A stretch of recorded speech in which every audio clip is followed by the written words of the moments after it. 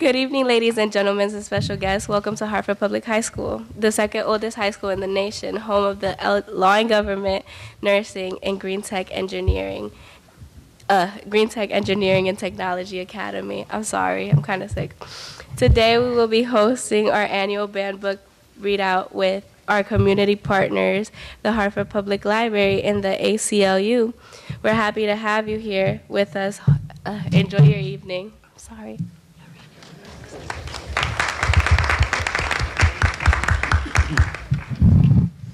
Thank you, Shakira, and good evening to everyone. I'm Richard Frieder, Director of Community Development at Hartford Public Library. Can you hear me? Okay, good. It's my pleasure to add my welcome to Shakira's to this Banned Books readout. Banned Books Week is an annual event begun in 1982, celebrating the freedom to read and highlighting the value of free and open access to information, a principle to which the Law and Government Academy, the American Civil Liberties Union of Connecticut, and Hartford Public Library are highly committed. And obviously you are too, or you wouldn't be here. By focusing on efforts across the country to remove or restrict access to books, Banned Books Week draws national attention to the harms of censorship.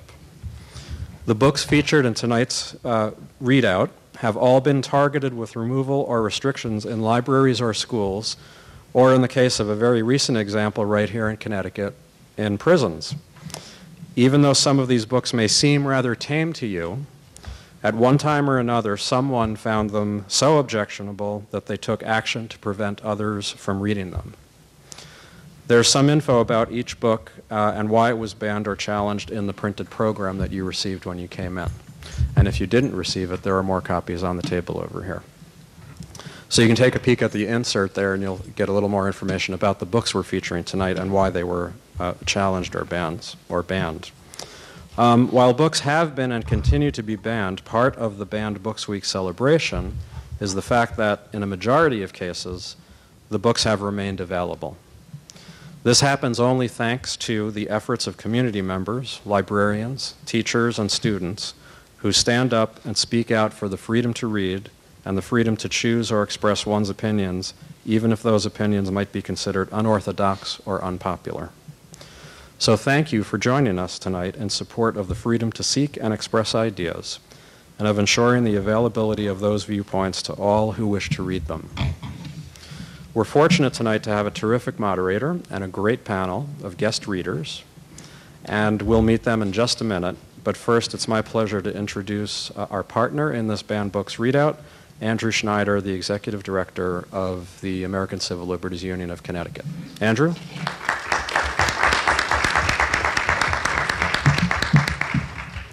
Thank you, Richard.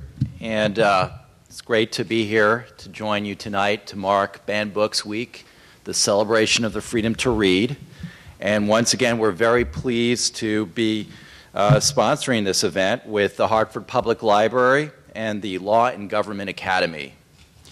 Protecting the right to read is not just a matter of fighting outright government bans on books, but also it's about protecting the privacy of authors and readers. Here in Connecticut, we fought and defeated an attempt to force librarians to turn over patrons' library records under the Patriot Act and to impose a gag order to prevent the librarians from talking about it. But the challenges continue as we learn that the National Security Agency tracks internet activity that can also reveal what people read on websites and through online book buying and lending. And so we need to continue our vigilance against censorship in all its forms, including the chilling effect of surveillance on readers and the potential damage to our democracy. Tonight, we have a familiar voice to moderate this discussion. And for the second year in a row, I want to welcome John Dankowski. He's the news director of WNPR Radio and host of the popular program Where We Live. Thank you. Thank you, folks. And what we're going to do, if any of you were here last year, you sort of get a sense of how we're going to do this, but we have an all-star panel of readers, and we want to hear from them. After each reading, I'll maybe engage them in a brief conversation, and then afterward, we can have a broader conversation, perhaps about some of the themes that we've explored, and you can, of course, ask questions as well. Now, last year, I told a personal story to start this off about my introduction at a very early age to Kurt Vonnegut.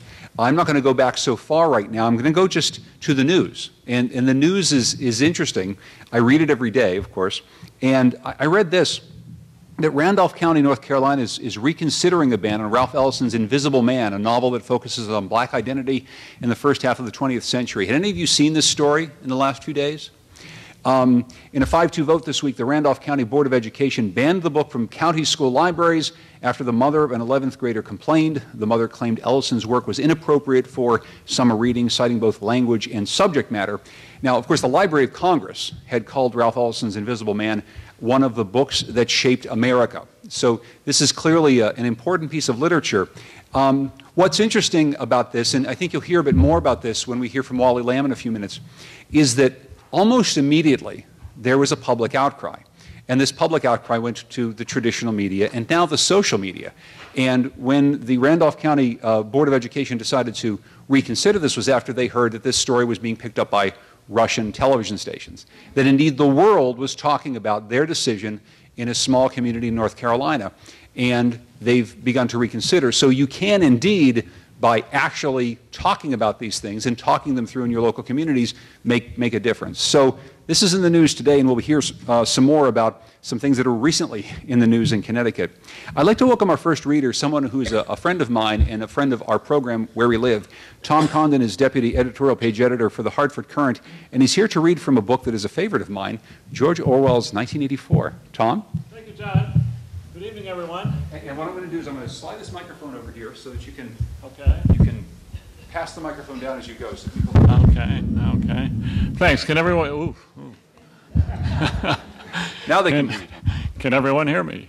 Good. It's only a coincidence that I'm on the far right up here.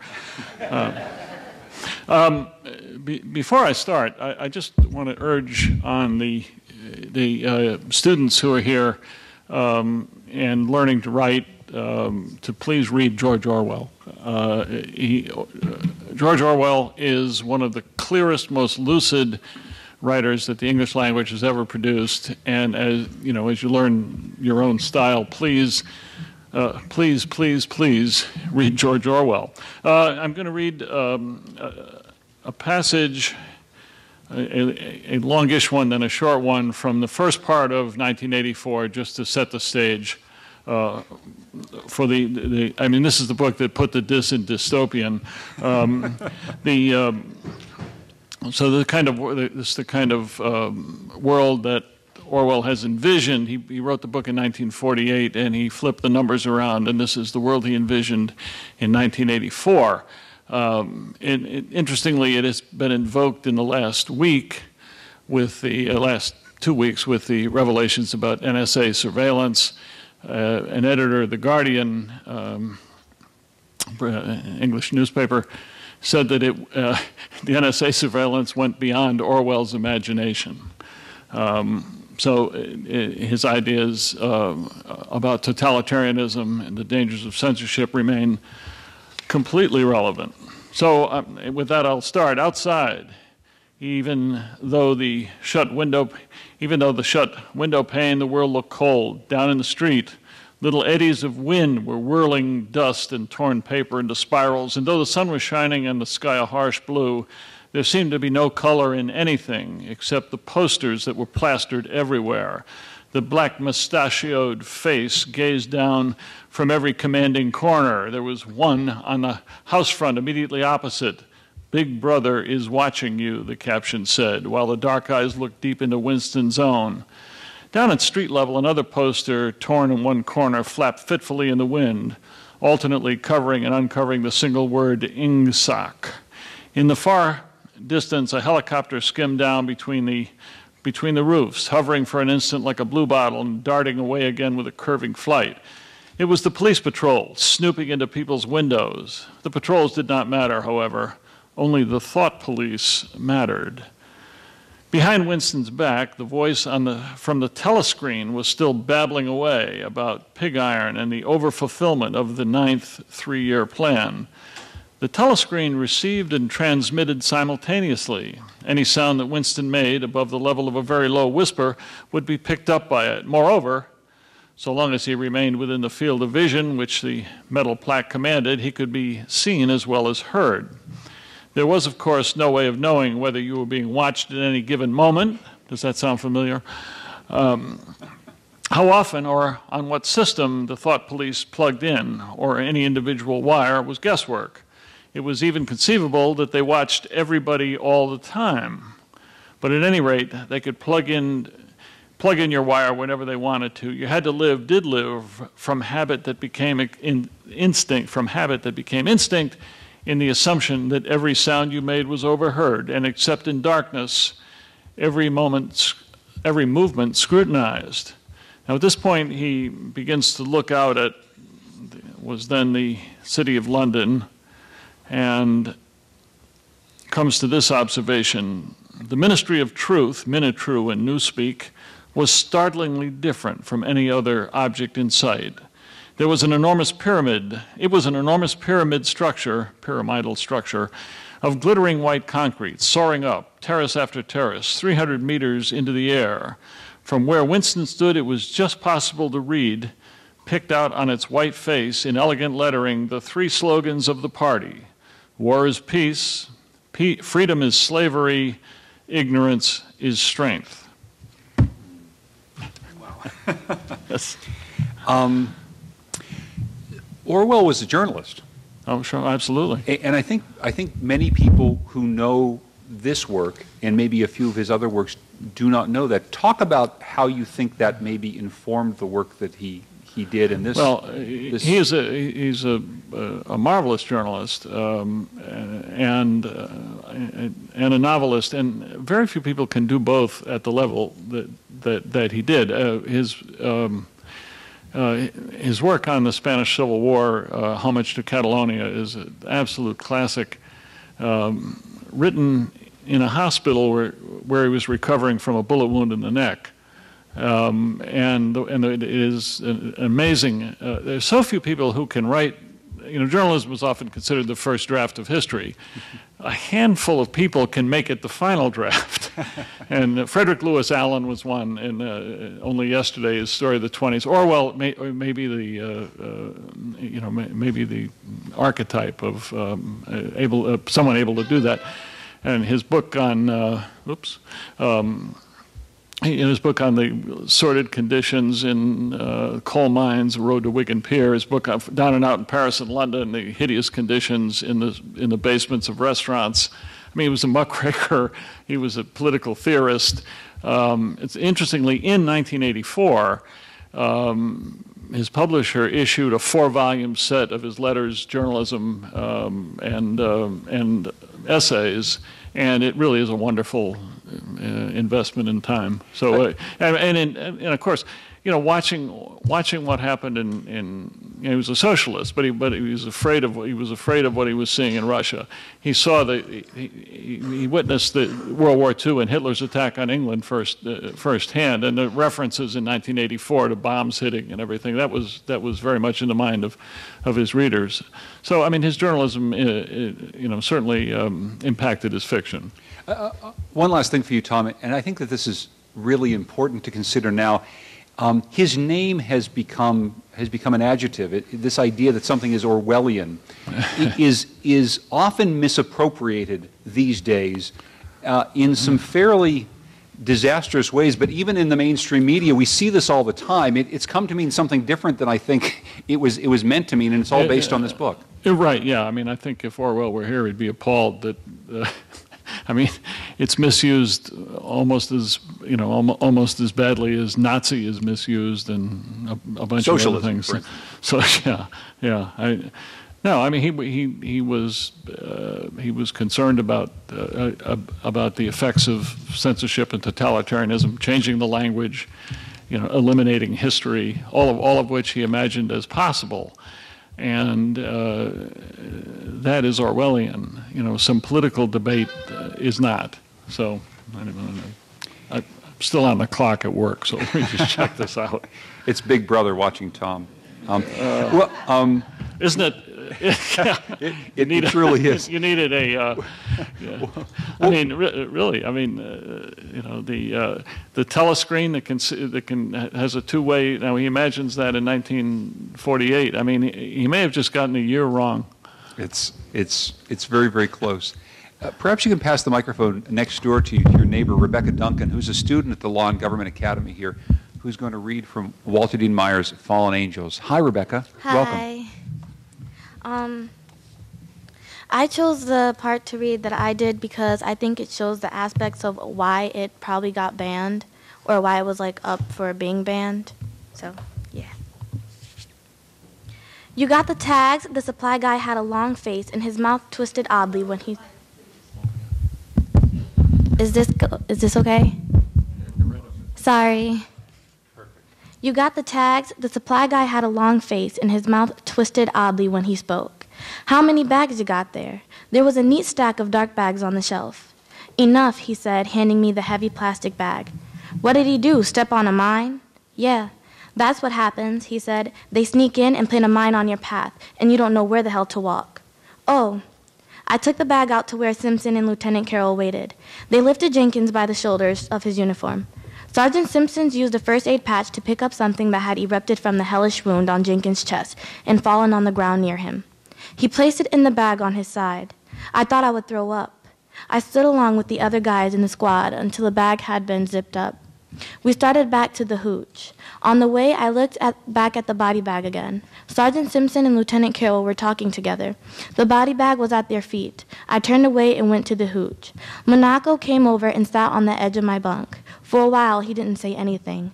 Then he put his hand on my shoulder. You know him? No, I said. I just met him at the replacement company. Sometimes it goes like that, Monaco said. He started to say something else, then shrugged it off and left. I wanted to say more to him. I wanted to say that the only dead person I had ever seen before had been my grandmother. I wanted to say that when I saw her, I was ready, walking into the darkened church with my family and sitting in the first pews. But Jenkins was different. Jenkins had been walking with me and talking with me only hours before. Seeing him lying there like that, his mouth and eyes open, had grabbed something inside my chest and twisted it hard. The neat pile of body bags was waiting for the rest of us. There were enough there. The supply clerk had reached for the top one without even looking, to know that they expected that many of us would be going home in them. I didn't know what to think about what had happened. I didn't know what to feel. I touched my fingers to the palm of my hand. I could feel my fingers. It was only inside that I was numb. Lieutenant Carroll, our platoon leader, came in. He was a quiet guy with dark hair and dark, calm eyes and an uneasy smile. I never felt that he was comfortable with himself. I hadn't had a chance to talk with him yet, but sometimes I would see him drift off into his own daydreams and be embarrassed when we caught him at it. When the old guys, the guys that had been through it before, saw him, they put their cards down and their magazines and gathered around him. I got up and nudged Pee-wee, who was lying face down on his bunk. Lieutenant Carroll took off his helmet and bowed his head. Lord, let us feel pity for Private Jenkins and sorrow for ourselves and all the angel warriors that fall. Let us fear death, but let it not live within us. Protect us, O Lord, and be merciful unto us. Amen. In the morning in the mess tent, I asked Lieutenant Carroll why he had called Jenkins an angel warrior. My father used to call all soldiers angel warriors, he said, because usually they get boys to fight wars. Most of you aren't even old enough to vote yet.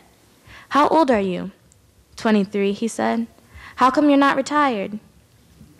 Lieutenant Carroll stayed in our hooch for a while and helped check our supplies. He asked if we were short or anything, and Monaco said we could use some more 3 days passes. I got a letter from Virginia Union, a brother we called Bruce sat on a footlocker next to Lieutenant Carroll. His real name was Brewster, so I could see where Brew came from. They said I can probably get into theology school but they can't accept me formally until 6 months before my admission date. Did you write to that school in New York I told you about? Lieutenant Carroll asked. No, Brew grinned. From what I've heard about New York, the temptations might be too great for me. If the temptations don't get you, then you got to look out for the Smokey Robinson and the miracles, Pee-wee called out. You know, Lieutenant Carroll had spread all the extra first aid packs on the floor in front of him. My brother went to theology school, and I almost followed him. You can still go, a guy from Wallowick said from his bunk. It's good for a priest to be older. I may have too many doubts now, Lieutenant Carroll said. If you turn to God, he'll take away your doubts, Bruce said. I don't have doubts about God, Lieutenant Carroll said. I'm not just sure who I am anymore. He gathered the first aid kits together and asked Brew if he would give them out. Then he got his weapon and said he would see us later. He don't look like a priest, Pee-wee said after Lieutenant Carroll had left. He used to act more like a holy guy or something when he first got over here. He never cursed or anything like that. Walwick was putting powder on a rash he had. Then, one day, we were trying to clear a road, and some guys got trapped in a ditch off to one side. We were on the other side of the road, and we could see them, but we couldn't get to them. It was getting dark, and we knew they couldn't last. Charlie was throwing everything at them. Then, Lieutenant Carroll just went wild and stormed across the fucking road. We went after him. We were shooting at guys maybe 3 or 4 feet from us. We finally wasted all of them and cleared the road. He hasn't been the same since, but we all found out what kind of guy he was that day. When the chips were down, he put his ass on the line for the guys. You get the guys out of the ditch okay? Pee-wee asked. Mm-hmm. Wallowick shook his head. That's why you guys are in the squad. I wrote Mama a letter all about how Jenkins had got killed. Then I tore it up and decided not to tell her about it. It would only get her upset.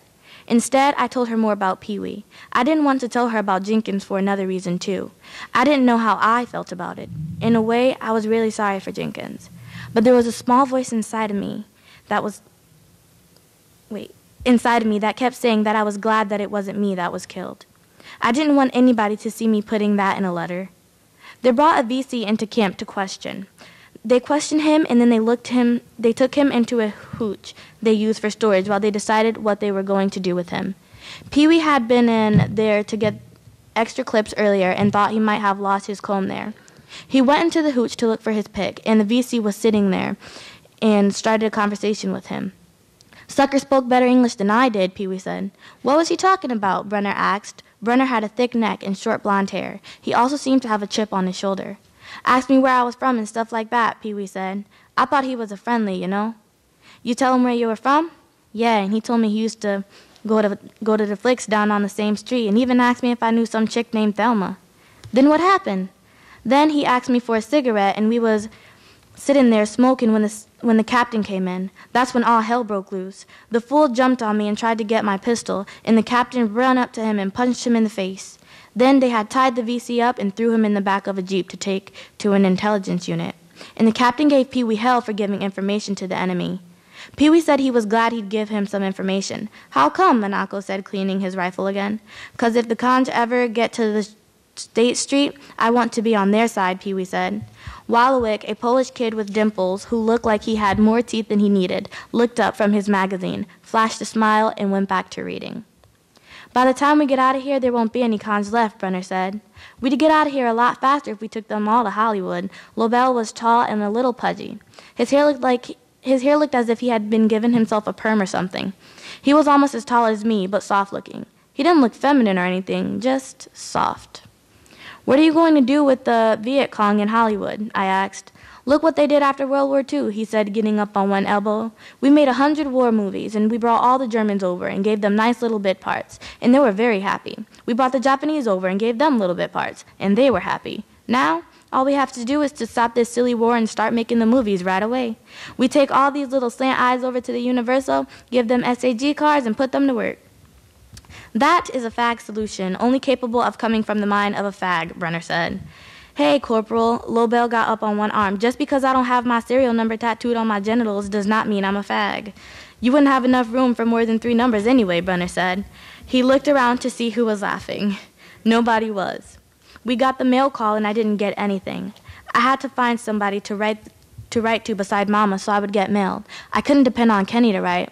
There was something happening up north the next morning. For about an hour we heard artillery. Simpson was in our hooch talking about squirrel hunting outside of Petersburg, Virginia, and Monaco was getting on his case. You call that sport? Monaco asked. I mean, there you are. You gotta weigh 200 pounds, and you got a rifle, and you're against a squirrel that weighs maybe 2 or 3 pounds, and he ain't got nothing. Man, it's a damn sport, Simpson protested. You know what a sport is? Do I know what a sport is? Monaco pointed to himself. I played football and baseball for Maurice High School in Bayonne. I made all country. That's a sport. I don't have to shoot no little animals. You had you a rifle, Pee-wee said. You could have made all world. The way I figure it, Monaco went on, if you hunt a squirrel with the rifle, what do you hunt a bear with? Artillery? Call in some white phosphorus on him, Bruce said. That'll get his attention until the jets zero in. White phosphorus, or Willie Peter as they called it, was an artillery round that burned the crap out of anything it touched. You don't know nothing about no hunting. Simpson was getting pissed. You don't know what hunting is. What's he trying to say? Lobo was flat on his back. There was a can of Coke on his chest. Is that white phosphorus is enough? After it burns the bear's ass off, then the good sergeant will finish him off with a couple of frag grenades. Lobo, you are a faggot. Sergeant Simpson got up and left the hooch. That is it. Thank you. Ooh. Rebecca, why do you think that book was banned? There's a lot of profanity, and it also shows like violence because it's like the wartime. So, you are in high school, right? Yes. You ever hear profanity? Yes. Sometimes, right? Everywhere. Do you feel that kids need to be protected from language in any way, shape, or form? What do you think? No, because I feel as though that can't be possible because everywhere you're exposed to bad language. And like a lot of people curse in school. You hear it all the time. So I feel like banning it from books isn't going to change much. But how would we make it so that maybe kids wouldn't curse so much, so that maybe we'd have a dialogue amongst ourselves that didn't need to necessarily use all the language that you just read in the book? What do you think? That would have to be like a personal thing because it'll have to be like parents at home not cursing and just people they're around. So that's like an environmental situation. A last thing for you. So that's a book about war. Yeah. Do you feel like you and the kids that you go to school with know anything about war and what it's like to fight in a war? No? No.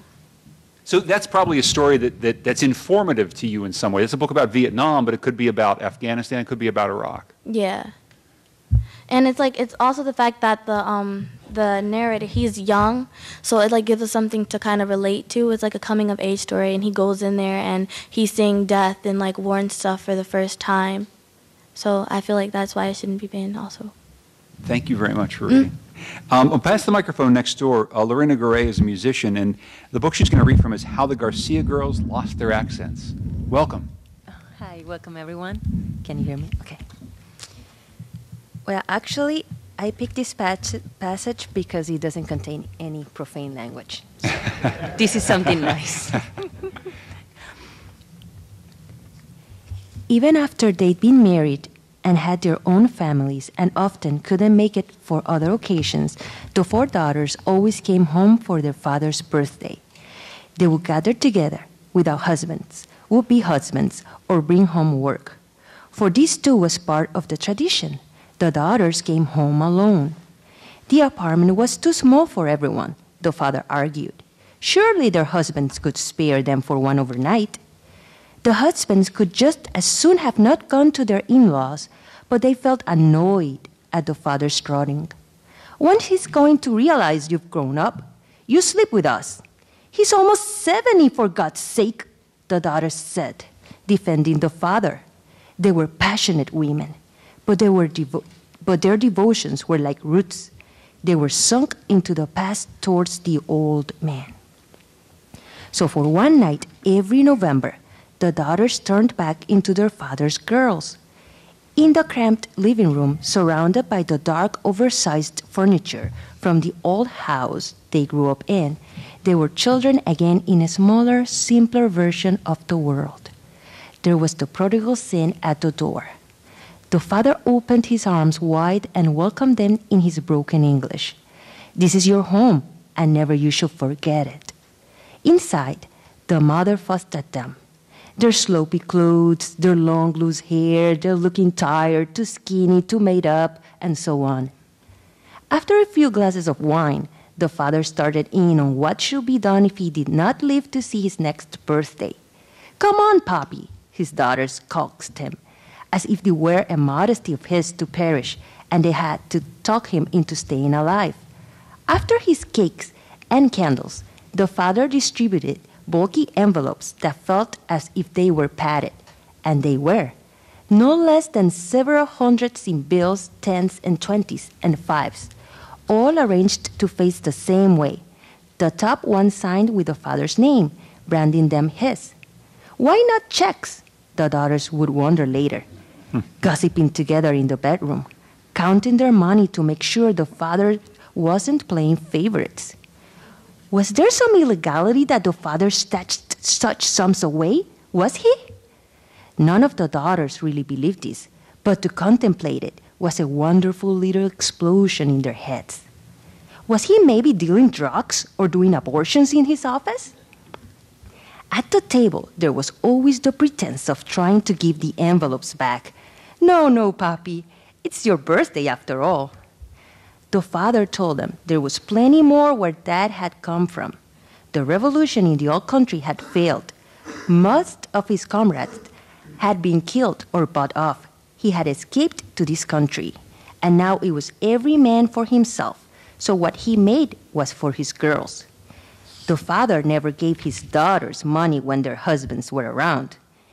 They might receive the wrong idea, the father once said. And although none of the daughters knew specifically what the father meant, they all understood what he was saying to them. Don't bring the man home for my birthday. But this year, for his 70th birthday, the youngest daughter, Sophia, wanted a celebration at her house. Her son had been born that summer, and she did not want to be traveling in November with a 4-month-old and her little girl. And yet she, of all the daughters, did not want to be the absent one because for the first time since she ran off with her husband 6 years ago, she and her father were on speaking terms. In fact, the old man had been out to see her, or really to see his grandson, twice. It was a big deal that Sophia had had a son. He was the first male born into the family in 2 generations. In fact, the baby was to be named for the grandfather, Carlos. And his middle name was to be Sophia's maiden name. And so, what the old man had never hoped for with his harem of 4 girls, as he liked to joke, his own name was to be kept going in this new country.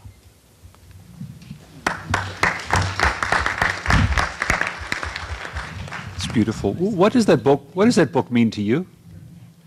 Well, this part was really nice. Because sometimes we focus on the bad, and I think we should give people a reason to read it.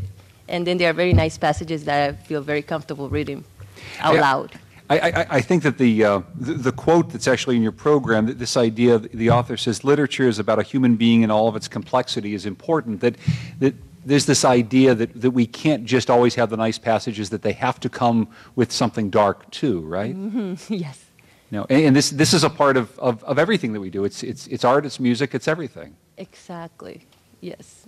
It's the whole package. It's the whole package. Yes. Yeah.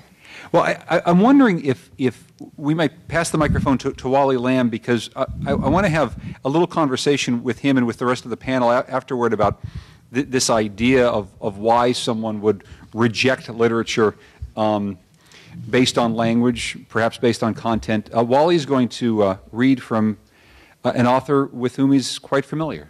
That would be myself. Well, here's a little window into my weird life.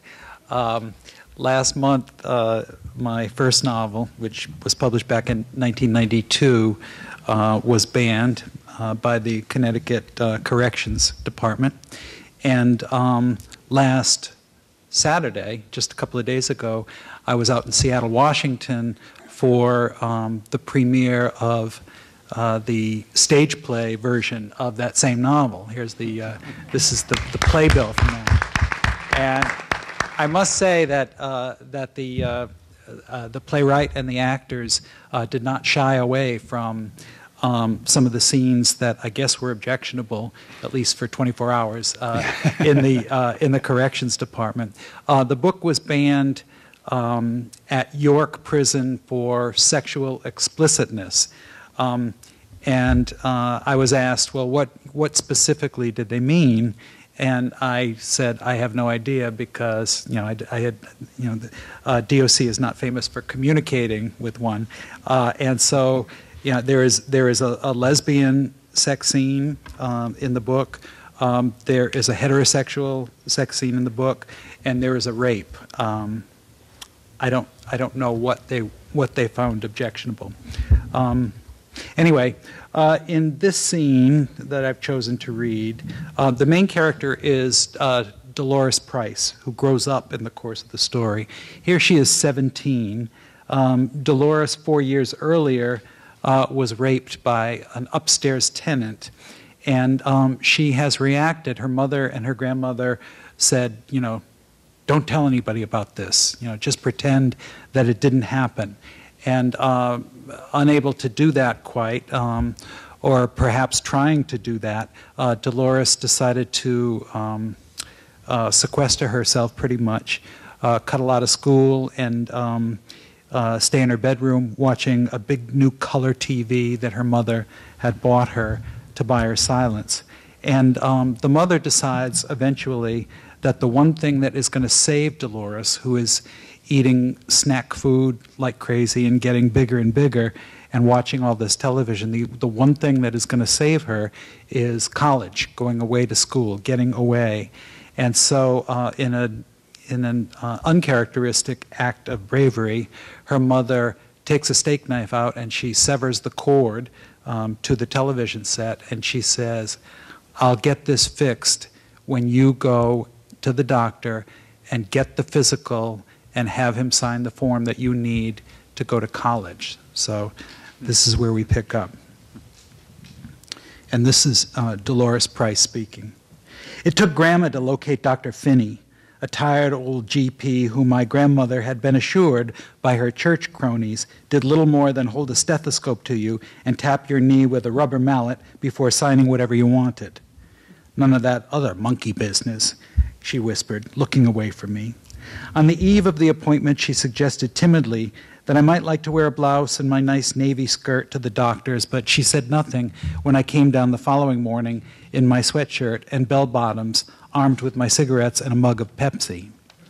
Ma gasped and braked through downtown Providence, looking for Dr. Finney's building. She sang along with the radio, trying to act casual. It's clowns' illusions, I recall. It's clouds' illusions. I said it between clenched teeth. What? It's clouds' illusions, I recall. If you're going to sing it, then sing it right. I'm sorry, she said. She pulled abruptly to the curb and jerked the brake. We both bucked forward and Pepsi lapped out onto my jeans. I'm sorry again, she said. I'm sorry, I'm sorry, I'm sorry. Here's the building. The pinka-pinka of the directional signal got louder, and we both waited to see what I would do. I considered running down a side street and not calling her until I was 40 years old and she was on her deathbed. But I had already missed a crucial murder on Guiding Light, not to mention Betty Jo's wedding on Petticoat Junction. She hadn't bought me a new paperback in 3 weeks. It was like starving. The rickety elevator smelled like urine. Though we were its only passengers, it stopped on each floor, opening its doors to no one while we waited rigidly. As it reached Dr. Finney's floor, I turned to my mother. You know, you must really hate me, I said. Her hand was shaking, crinkling the form that the college had sent. I don't hate you, she said. Yeah, but deep down you must, or else you wouldn't be doing this to me. I love you, she said, just loud enough for me to hear. Yeah, bull crap, I said. The walls of the examining room were the color of mustard. Above a drippy sink hung a drugstore calendar, 2 Technicolor Cocker Spaniels in a wicker basket. To the left of the examination table was a wastebasket, empty except for a single blood-stained gauze pad. I took off my sandals and my jeans, and I pulled the sweatshirt over my head. I was still wearing my bra and a T-shirt and a pair of underpants that was going to stay on no matter what. That old pervert could look at his other female patients if anyone else was stupid enough to show up here.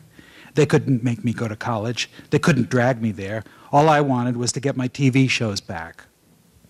The gown rustled and crinkled as I fumbled with the paper tabs at the back of the neck. I tried molding the paper to myself, but it fanned out stubbornly like a giant bib. In the outer office, Ma and the doctor were mumbling. I sat up on the table and fished out a cigarette to calm my nerves. I smoked it fast, watching the ash tumble down the tunnels of the stiff gown. He was scanning the form when he came into the room. He stood before me, reading. "Look," I said, "I'm not taking anything else off." I was addressing the Cocker Spaniels. When I looked back at him, he was staring directly at me. "You are too goddamn fat," he said. I took a defiant drag on my cigarette and willed myself not to cry. The remark made me dizzy. For the past 4 years, my mother and grandmother had played by the rule, never mentioned my weight. And now my jeans and sweatshirt were folded in a helpless pile beside me, and there was only a thin sheet of paper between me and this despicable old man. My heart raced with fear and nicotine and Pepsi. My whole body dripped sweat. "Any trouble with your period?" "No." "What?" "No trouble," I said louder. He nodded in the direction of his stand-up scale. The backs of my legs made little sucking sounds as they unglued themselves from the plastic upholstery. He brought the sliding metal bar down tight against my scalp, and he fiddled with the cylinder in front of my face. 5.5, he said. 257. The tears leaking from my eyes made stains on the paper gown. I nodded or shook my head abruptly at each of his questions about diet, smoking, heart murmur. He signed the form. At the door, his hand on the knob, he turned back and waited until I met his eye. "Let me tell you something," he said. "My wife died 4 Tuesdays ago. Cancer of the colon. We were married for 41 years. Now I want you to stop feeling sorry for yourself and lose some of that pork of yours. Pretty girl like you, you don't want to do this to yourself." "Eat shit," I said. I guess I'll stop there.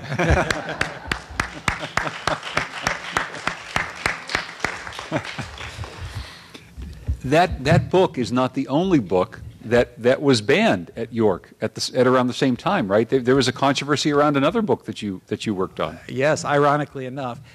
This was the book that was officially banned, but on the endangered list was a book called I'll Fly Away, and that was pending a banning.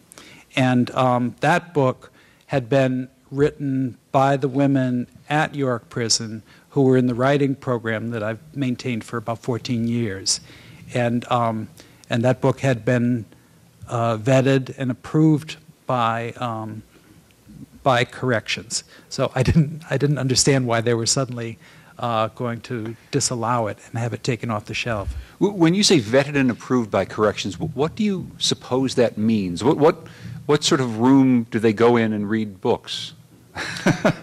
Well, as with both of the books that I did with the women, I submitted the manuscript in advance, and with the first book, couldn't keep it to myself, the one where there was a lawsuit involved. The DOC reported to the Hartford Courant, and the Hartford Courant put it in the paper that this had been a sneak project, and that they didn't know anything about it, but they, in actuality, had the manuscript months before the book came out. With the second book, after the lawsuit was settled, I again submitted the manuscript of the women's work, and then I sat with the deputy warden at the time, and she talked about the things that needed to come out. She said for reasons of safety and security. And it was things like if there is a code green, they didn't want it revealed, what some of these signals were, and I thought that was fine and reasonable. And so I took the stuff out that they objected to, and the book went forward with no trouble. That second book, and so these I work with women who have been told to shut their fucking mouths, excuse my language, all their lives, be quiet, or you'll, my fist is going to meet your mouth, that kind of thing. So I didn't understand why suddenly this book was a threat to these women. So it was confusing to me. It's confusing to a lot of us. And thank you again for sharing the story. It's always remarkable whenever I hear the redemptive power that this has had in so many women's lives, this work that you've done, and the other artists who've gone and worked at York. It's some amazing stuff. Yeah, I mean, I'm not a therapist by a long shot, but I am witnessing the therapeutic effect of they're not only writing their stories, but then sharing them with one another in the workshop discussions, and then eventually, for those who want to do it, sending it out into the world in print. If you don't mind passing the microphone next door to your neighbor, Kathy Malloy is the Executive Director of the Greater Hartford Arts Council. She's also the First Lady of the state of Connecticut, and she's going to be reading from Alice Walker's The Color Purple. Welcome. Hi. Actually, listening to Wally speak, I have, prior to coming up to Hartford and taking the position at the Arts Council, I was the CEO of a rape crisis center for 11 years. And continued to do my work in victim advocacy, which I have a passion for. And just by circumstance, the Greater Hartford Arts Council supports two very significant programs in the prison system. One is the Judy Dworin Performance Project, which does an incredible amount of work at York. And I've had the pleasure and honor to go to York many times and meet the inmates. And these women are fantastic. This kind of stuff is kind of comical because, as Wally said, they've heard much worse than this. And they've lived very tough lives, and which is true in the, we also support a program called Prison Arts, and how important the arts are to help these individuals get some self-esteem, take their minds off what's happening in the prison, and whether you like the idea of it or believe in the idea of it, most of these people are coming and they're re-entering society, and it's critical that we support them, we work with them, and we make sure that when they come out that they can live lives, good lives, and they're people and human beings that deserve a chance. And thank you so much for the work that you do with them, because they really are incredible, and they wouldn't let a big gang like this come into the prison, believe me. If they're banning books, they're not going to let a big group come in. But it's really amazing. Judy Dworin does a project called Dance. She does spoken word, dance, and journaling, which is just remarkable. Judy and I have collaborated Yeah. on a couple of projects, and they were just fantastic. Yeah. The final products. Yeah. So, my book was The Color Purple, which was kind of ironic, being that I've spent a good part of my life working with victims of sexual violence and child sexual abuse. And this book not only talks about racism, but about sexual assault. It is about two sisters that are communicating, who have lost touch with each other. So the first sister, and almost 95% of the book, is writing. She writes, "Dear God," but actually that doesn't have any real religious significance. It's just how she is writing. And then in the end, she and her sister connect in the end. So this is a letter from her to it's letters that they've written to each other. Dear Sally, I don't know how to pronounce that. Silly. After 2.5 months, Adam and Tashi returned. Adam overtook Tashi and her mother and some other members of our compound as they were nearing the village where the white woman missionary had lived. But Tashi would not hear of turning back, nor would Catherine, and so Adam accompanied them to the, how do you pronounce that? Baileys? Yeah, your guess is okay. I'll just say the encampment. I'll edit. I'll censor the book. To the encampment. Oh, he says, it is the most extraordinary place. You know, Sally, in Africa, there is a huge depression in the earth called the Great Rift Valley, but it is on the other side of the continent from where we are. However, according to Adam, there is a small rift on our side, several thousand acres large and even deeper than the Great Rift, which covers millions of acres. It is a place set so deep into the earth that it can only really be seen, Adam thinks, from the air, and that it would seem just an overgrown canyon.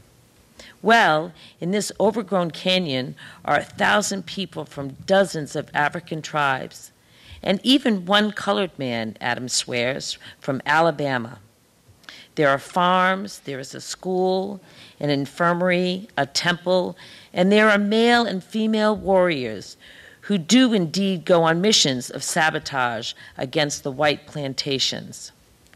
But all this seemed more a marvel in the recounting than in the actual experiencing of it.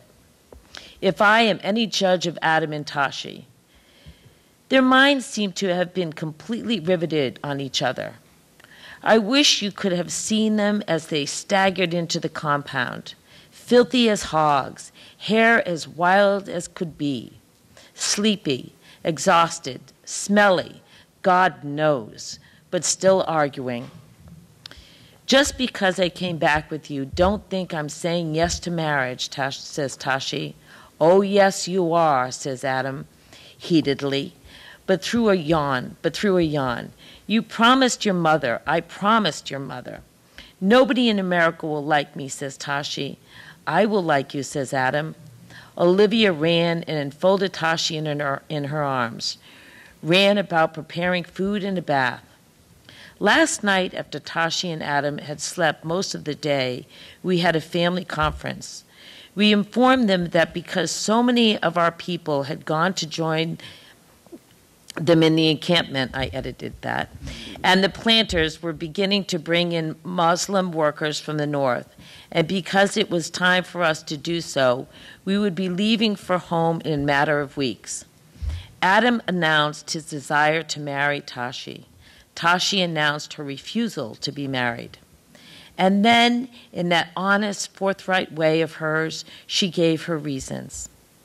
Paramount among them that, because of the scarification marks on her cheeks, Americans will look down on her as a savage and shun her, and whatever children she and Adam might have. That she had seen the magazines we received from home, and that it was very clear to her that black people did not truly admire black-skinned black people like herself, and especially did not admire black-skinned black women. They bleach their faces, she said. They fry their hair. They try to look naked. Also, she continued, I fear Adam will be distracted by one of those naked-looking women and desert me.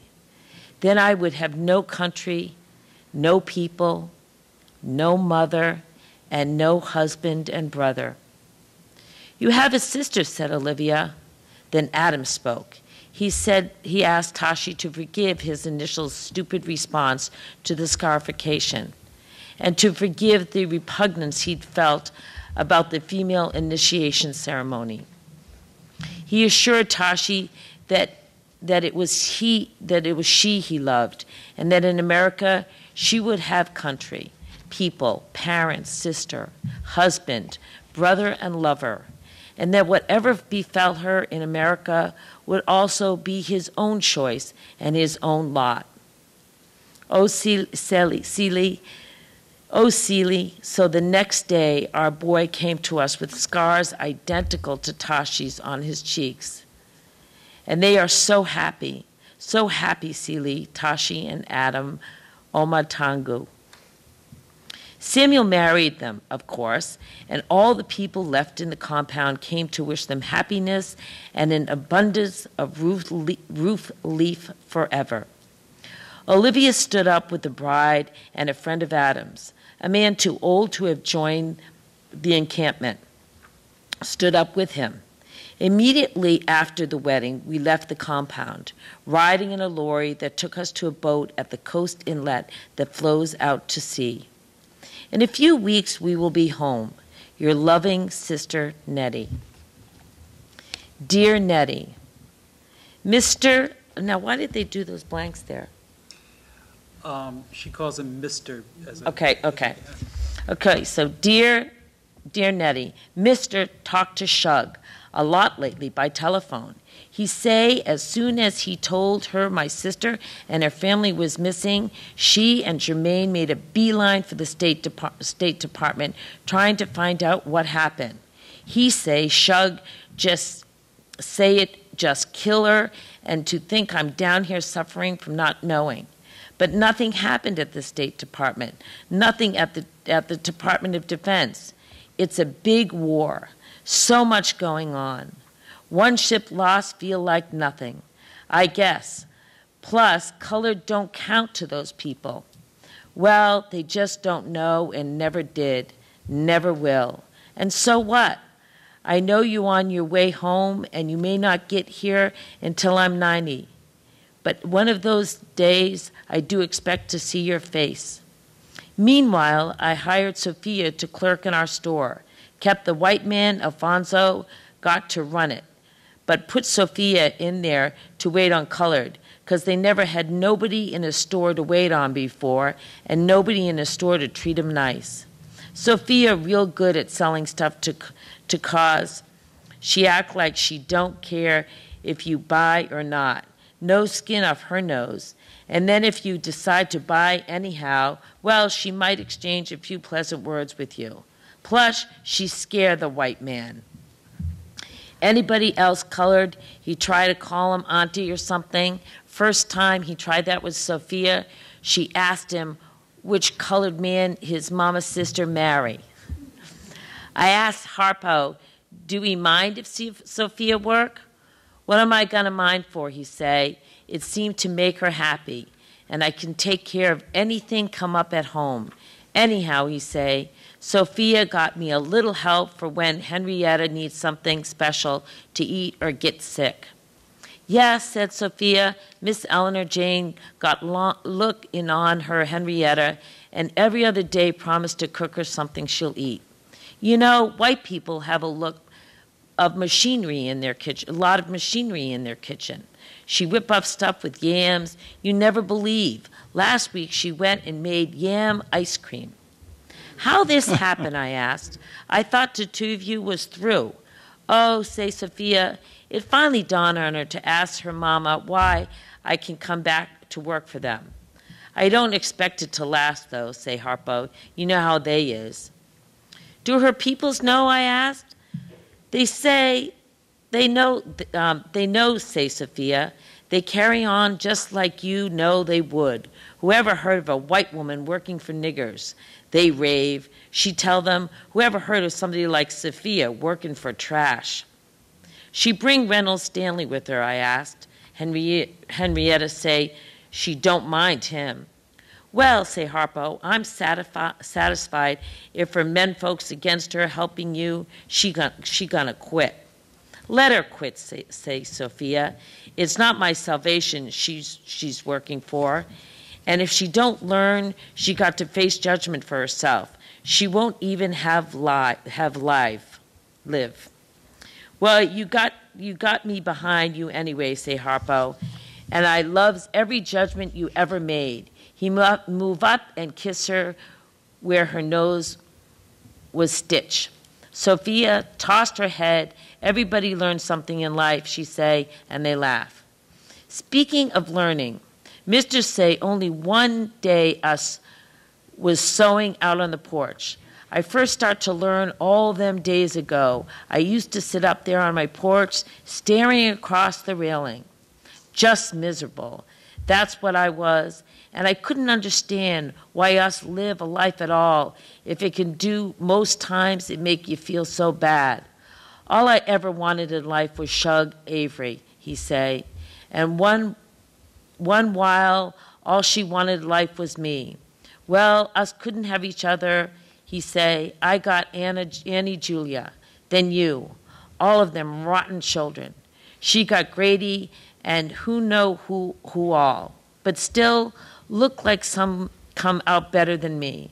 A lot of people love Shug, but nobody but Shug loved me. Hard not to love Shug, I say. She know how to love somebody back. I tried to do something about children after you left me, but by that time it was too late. Bub came with me for 2 weeks, stole all my money, laid up on the porch drunk. My girls so far off into men's and religion they can hardly talk. Every time they open their mouths, some kind of plea come out. Near about broke my sorry heart. If you know your heart sorry, I say, that mean it not quite as spoiled as you think. Anyhow, he say, you know how it is, you asked yourself one question, it lead to 15.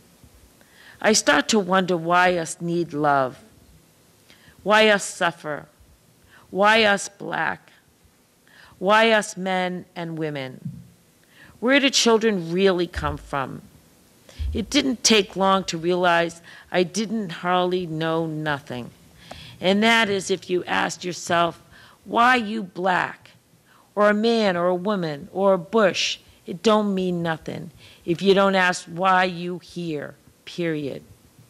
So what do you think, I asked? I think us here to wonder, myself, to wonder, to ask. And that in the wondering about the big things and asking about the big things, you learn about the little ones, almost by accident. But you never know nothing more than the big things that you start out with. The more I wonder, you say, the more I love. And people start to love you back, I bet, I say. They do, he say, surprise. Harper seemed to love me, Sophia and the children. I think even old, evil Henrietta loved me a little bit, but that's 'cause she know she's just a big mystery to me as the man in the moon. Mister is busy patterning a shirt for folks to wear with my pants. Got to have pockets, he say, got to have loose sleeves, and definitely you're not supposed to wear it with no tie. Folks wearing ties look like they being lynched. And then, just when I know I can live content without Shug, just when Mr. Dunn asked me to marry him again, this time in spirit as well as in the flesh, and just after I say, nah, I still don't like frogs, but let us be friends. Shug writes me, she coming home. Now, is this life or not? I'd be so calm. If she come, I'd be happy. If she don't, I'd be content. And then I figured this is the lesson I was supposed to learn. Oh, Celie, she say, stepping out of the car, dressed like a movie star, I miss you more than I miss my own mama. Us hug. Come on in, I say. Oh, the house looks so nice, she say. When us get to her room, you know, I love pink. Got you some elephants and turtles coming too, I say. Where your room, she asked. Down the hall, I say. Let's go see it, she say. Well, here it is, I say, standing in the door. Everything in my room purple, and red Sept the floor, that painted bright yellow. She go right to the little purple frog perch on my mantelpiece. What's this, she asked. Oh, I say, a little something Albert carved for me. She look at me funny for a minute. I look at her. Then us laugh. Where's Jermaine at? I asked. In college, she say. Wilberforce. Can't let all the talent go to waste. Us through and through, she say. He feel just like family now, like a son, maybe a grandson. What you and Albert been up to, she asked. Nothing much, I say. She say, I know Albert, and I bet he up to something with you looking as fine as you look. Ah, so, I say, make idle conversation. How idle, she asks. What do you know, I think? Shug jealous. I have a good mind to make up a story just to make her feel bad, but I don't. Us talk about you, I say. How much us love you. She smiled, come put her head on my breast, Let out a long breath. Your sister, Celie.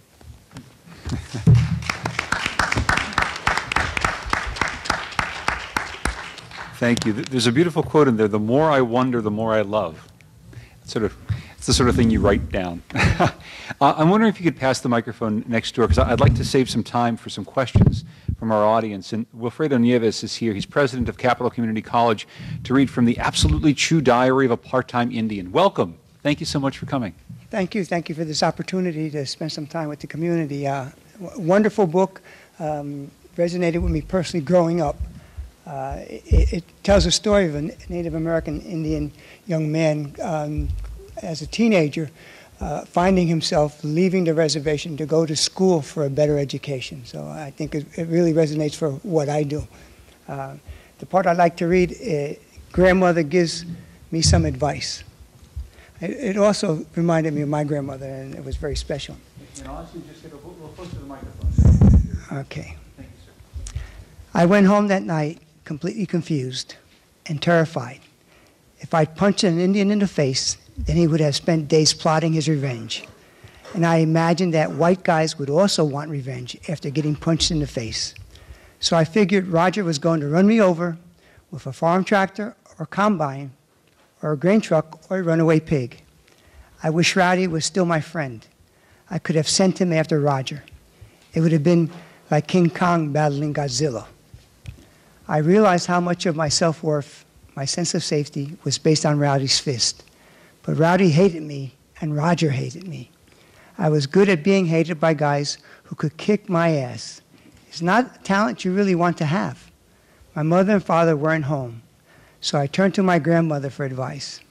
Grandma, I said, I punched this big guy in the face, and he just walked away. And now I'm afraid he's going to kill me. Why did you punch him? She asked. He was bullying me. You should have just walked away. He called me chief and squaw boy. Then you should have kicked him in the balls. She pretended to kick a big guy in the crotch, and we both laughed. Did he hit you? She asked. No, not at all, I said. Not even after you hit him? Nope. He's a big guy, gigantic. I bet he could take Rowdy down. Wow, she said. It's strange, isn't it? I asked. What does it mean? Grandma thought for a while. I think it means he respects you. She said, respect you? No way. Yes way. You see, young men and boys are like packs of wild dogs. This giant boy is the alpha male of the school, and you're the new dog, so he pushed you around a bit to see how tough you are. But I'm not tough at all, I said. Yeah, but you punched the alpha dog in the face, she said. They're going to respect you now. I love you, Grandma, I said, but you're crazy. I'm going to go a couple of pages up to the part where he now is confronted by Roger.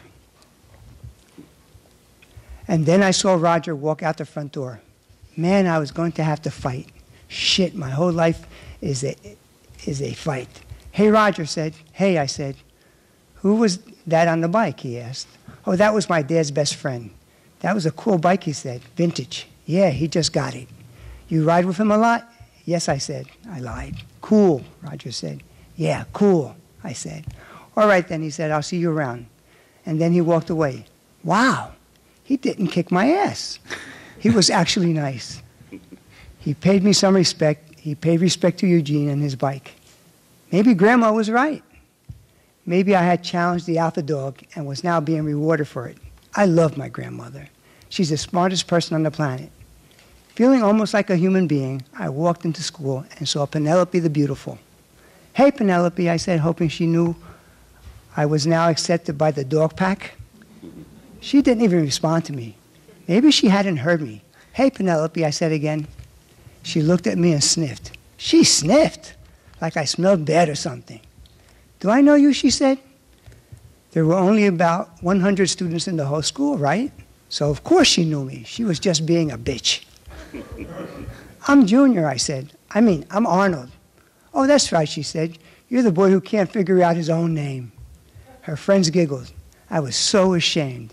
I might have impressed the king, but the queen still hated me. I guess my grandmother didn't know everything.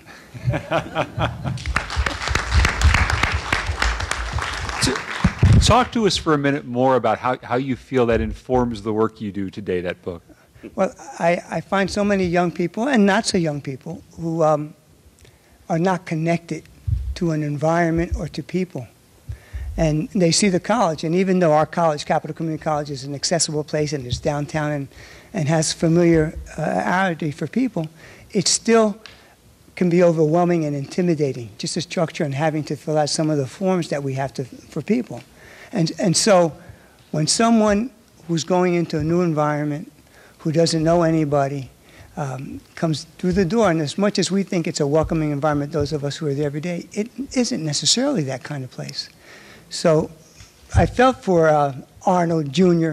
as he tried to find his place, knowing that he was going here to better himself, to have a better opportunity for education. So certainly I think that I see so many of our students, and so many of our students are first person in their family, first generation to go to college. It is intimidating, and it can be very scary. And that's one of the things that I hear over and over again about community colleges, that they make this safe and accessible space for people who have never experienced this before. That's an important step for many people's lives. We've gone as far as to create a welcome center with that specifically in mind. And we staff it with people who are friendly, smiling, warm. And certainly because our college is one that embraces diversity. We're the most diverse college in the state, one of the most, and certainly in New England and in the country. So it is a place, once you get there, you see yourself reflected in the people, the other students. There is a sense of comfort. And then because people reach out to you, it's a very special place. Thank you very much, sir. I pass the microphone along to our last reader, another friend from the world of media. He's a television host and an educator, and he's written a column for many years for the Hartford Current, and he's done a radio show, and he's here to read from what I understand is your autobiography, Captain Underpants. Stan Simpson. Captain Underpants. Thank you, John. I appreciate it. I do confess to being surprised. I heard they're going to have a reading here, a provocative, salacious, highly inappropriate book, so I was all in. But I figured for sure I would get 50 Shades of Grey, because I knew if I had that book, all the women would be rapt attention, and most of the men. But I do have Captain Underpants. This is the tale of George and Harold, and they've created this superhero called Captain Underpants, whose alter ego is Mr. Krupp. And I guess the author, Dave Pilkey, has written a series here, and this particular one is Captain Underpants and the Revolting Revenge of the Radioactive Robo-Boxers. So I'll read you a few passages. Also, one quick thing, too, dovetailing on Wally and the First Lady's comments on the prison. If you look at the prison system for the men, 75% of the Connecticut inmates do not have a high school diploma. And so I believe the achievement gap and the prison situation tie in hand. So when you talk about banning books from prisoners, who for the most part are functionally illiterate, you're contributing to the problem. Chapter 2. Did you ever notice how grown-ups hate it when kids are having fun? Seriously, when was the last time you were doing something fun and some adult came over and made you stop? If you're like most kids, you're probably reading this book because some adult wanted you to quit playing video games or watching TV. If you don't believe me, try this experiment. Grab a few of your friends, go into the corner of a room, and start goofing around. Make some noise, start laughing and cheering, and maybe shout out a woohoo or two. It's been scientifically proven that 89.4% of all grown-ups will drop whatever they're doing, rush over, and put a stop to whatever nonsense you're up to. You have to wonder, why are most grown-ups like this? Weren't they ever kids themselves? Do they really enjoy laughing and cheering, or didn't they really enjoy laughing and goofing around when they were young? If so, when did they stop, and why? Now, I certainly can't speak for all adults, but I'm going to anyways. I think it's a lot easier for adults to stomp out someone else's fun than it is for them to reflect on their own lives and figure out where it all went so miserably wrong. It's just too depressing for grown-ups to ponder all of the decades of compromises, failures, laziness, fear, and regrettable choices that slowly transformed them from running, jumping, laughing, fun-loving kids into grumpy, complaining, calorie-counting, easily offended, peace and quiet demanding grouches. In other words, it's harder to look within yourself than it is to shout out, "Hey, you kids, cut that out." Keep this in mind. You might not want to smile or laugh while reading this book. And when you get to the flip-orama parts, I suggest you flip with a bored, disinterested look on your face, or some adult will probably take this book away from you and make you read Sarah, Plain and Tall, instead. Don't say I didn't warn you. Chapter 3. Tippy Tinkletrousers was in big trouble. He had zapped himself back in time 5 years and accidentally frightened 4 bullies. This thoughtless mistake set in motion a series of events that ultimately got Mr. Crump fired. And since there was no Mr. Crump, there was no Captain Underpants. And since there was no Captain Underpants, there was nobody to save the world from the terrible devastation caused by the villains from our first 3 epic novels. Tippy decided there was only one thing to do: go back in time and stop himself from scaring those bullies. But in order to do this, he would have to go back in time before the last time he had gone back in time. So Tippy set his Tinkle Time travelometer for 10 minutes before the last time he had arrived in the past and pressed the "Away we go" button. After several seconds of made-for-television-style special effects, Tippy found himself transported to the awful night of the terrifying thunderstorm.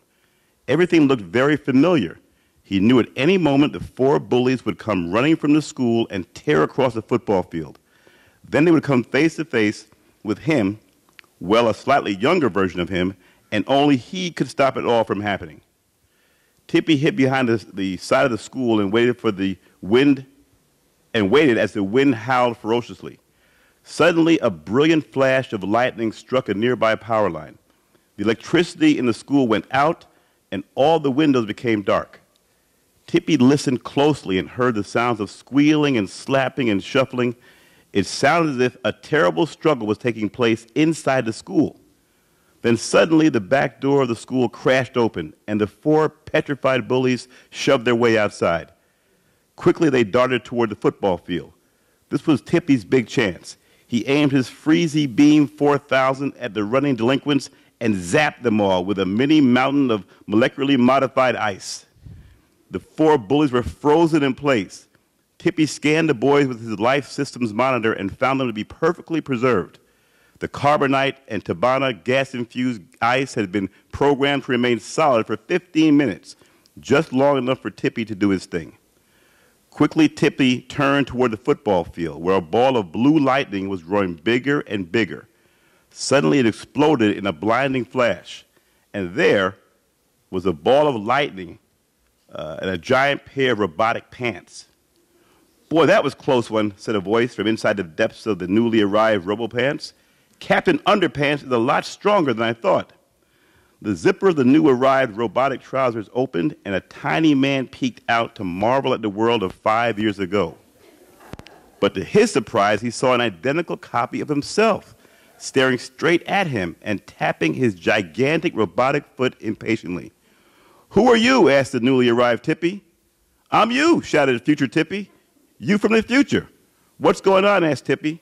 "I'm here to stop you from scaring those kids over there," said future Tippy, pointing to the frozen bullies. "Why?" said Tippy. "What's so important about those kids?" "I have no idea," said future Tippy. "All I know is I scared those kids when I came back here last time, and apparently it caused a chain reaction that resulted in the total destruction of Earth, more or less." "I see," said Tippy. "So what do we do now?" Future Tippy looked at his watch. "Those kids are going to thaw out in 8 minutes and 11 seconds, he said. "We've got to be gone by then." So he reached into the cockpit of his RoboPants and grabbed one of his very first inventions, the Shrinky Pig 2000. Tippy aimed it at the younger version of himself and pressed the button. Blitz! A powerful beam of energy blasted the newly arrived Tippy Tinkletrousers and his gigantic pair of RoboPants and shrunk them down to the size of a baseball. Big Tippy reached down and picked up the tiny version of himself. "What did you do that for?" he shouted. "I can't very well have 2 of us running around," said Big Tippy. "I've got to keep an eye on you." Big Tippy tucked Tiny Tippy into his jacket pocket and checked his watch again. 4 minutes and 16 seconds, he muttered to himself. He looked over at the 4 bullies encased in the now cracking ice mound. Big Tippy turned to his tinkle time travel meter and programmed it for a date in the future. Time was running out. The ice around the bullies was disintegrating fast, so Tippy sneaked away to the center of the town, pressed his away we go button, and disappeared into a ball of blue lightning. 2 seconds later, the ice mountain that had encased and preserved the bullies disintegrated completely. Without skipping a beat, the 4 frightened friends continued their mad dash away from the school. As they ran across the football field toward their homes, something about Kipper and his friends changed forever. They would never again be the same despicable bullies they once were. I'll end it there since it's... We're almost out of time, and I thought I would open it up in case anybody has any questions or comments for our panel. Just raise your hand. I'd love to get you a microphone. I'm sure someone in this well-read audience has something you want to share with our panelists. Anybody? Anybody? Hi. I'm going to Phil Donahue. I'm in the middle of reading Orange is the New Black, and I can't stop thinking about Wally Lamb every page. And I think what's so incredible to me is the work you're doing, the work you've done, and the suffering that women and men experience in our prisons in Connecticut and throughout the country. It's so horrific that I listen to you and I feel some hope, because as I'm reading this book, it's very, very distressing, is that right? But I thought that this was very, very good, and I love that ACLU and the other organizations pulled us together. So I don't really have a question. I just wanted to say to Wally, whatever you do and all the work you're doing for all of these people in prisons is so critical. And of course, how could anybody think of banning those books? I mean, it was absurd. So thank you. Thank you. Will you accept an affirming statement in lieu of a question? Yes. I will. And I also wanted to mention, and I hadn't before, that's okay, I don't need the mic.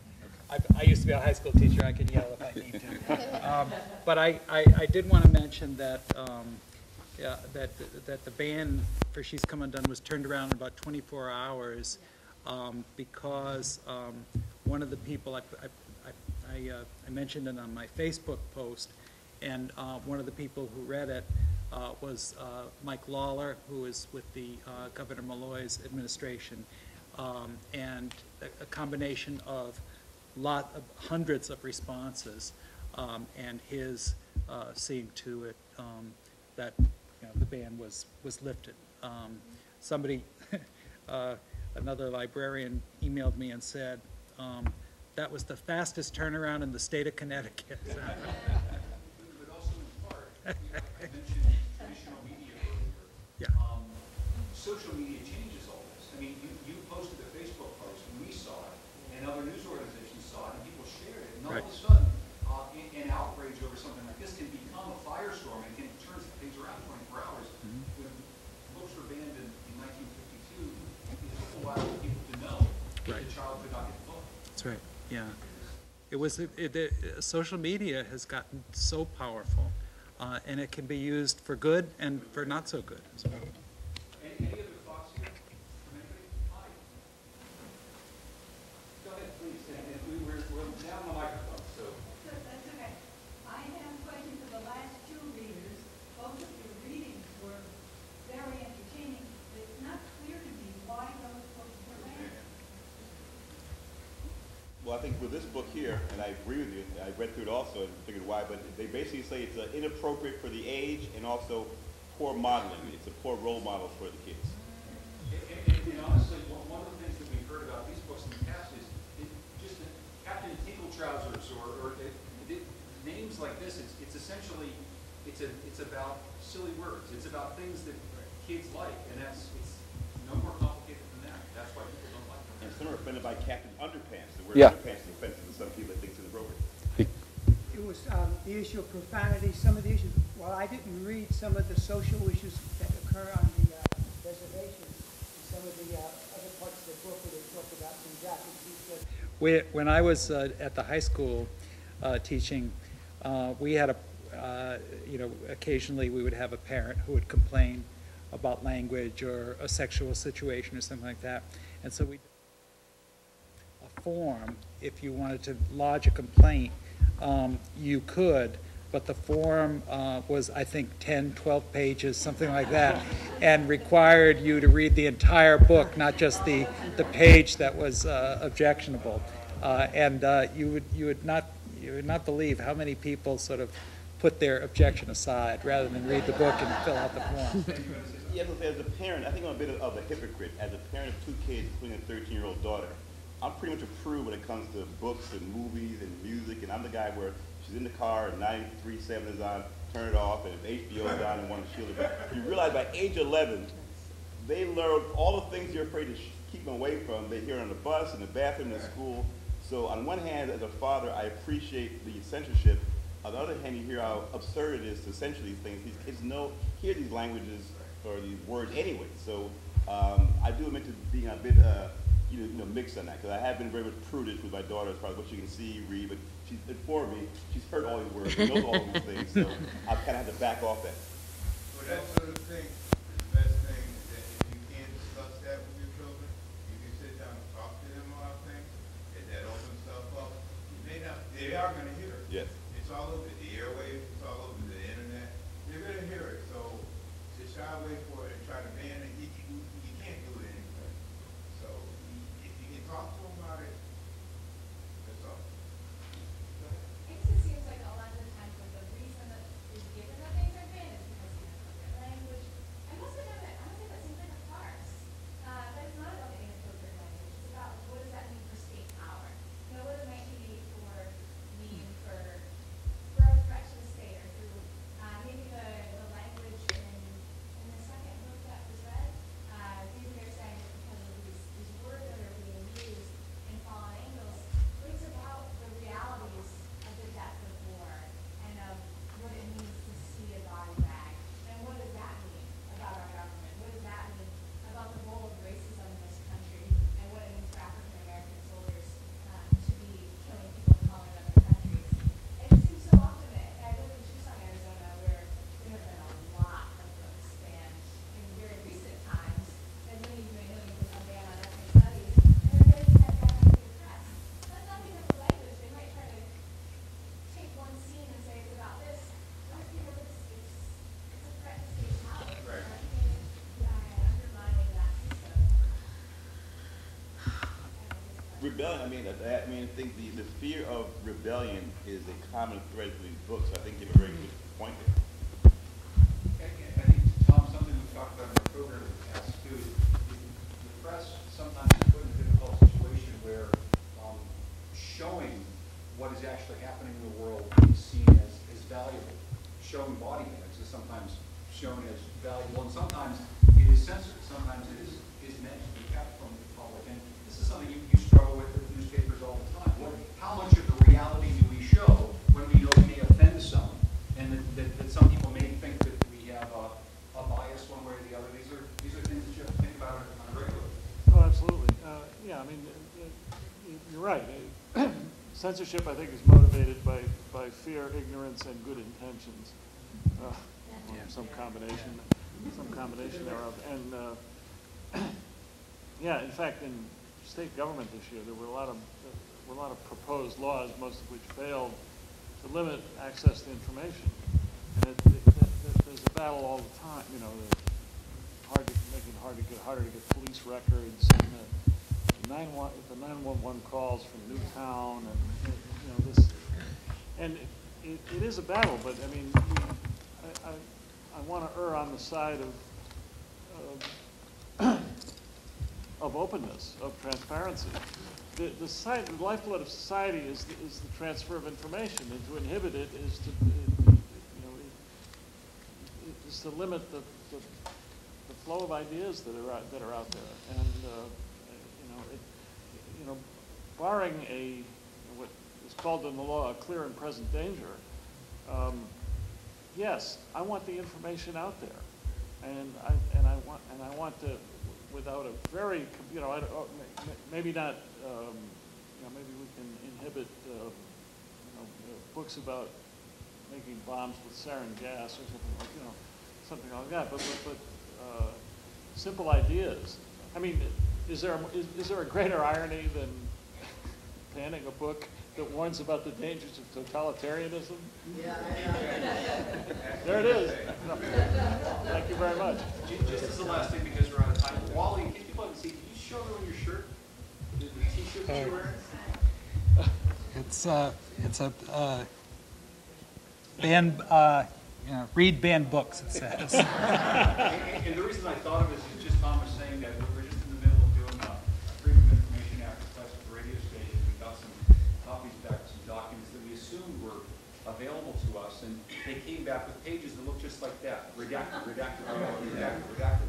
And it's amazing how much of the world is indeed redacted. And so I'm very, very glad once again for a second year to join with you and hear some of this great literature. Nice round of applause for our readers.